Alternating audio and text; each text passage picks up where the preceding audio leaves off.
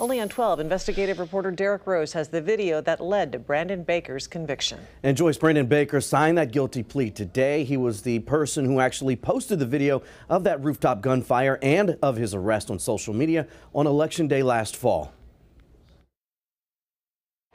Bang! Bang! Bang! Bang! Bang!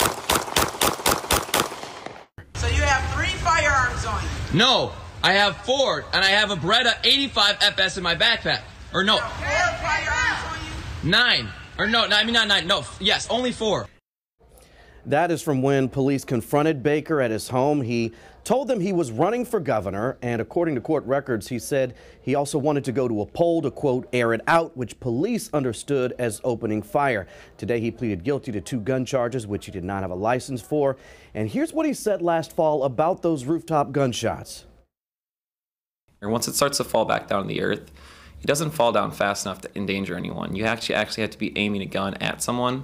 Bullets can't hurt you when they fall from the sky. It's just physically impossible based on the physics and the math. Derek Baker is facing prison time. He is, Joyce, based on the plea he signed today, at least 14 years in prison and up to $45,000 in fines on the gun and drug charges. One more note for the man who claimed he wanted to be governor. He also will not be allowed to vote. I lost that right. Derek Rose live in the newsroom.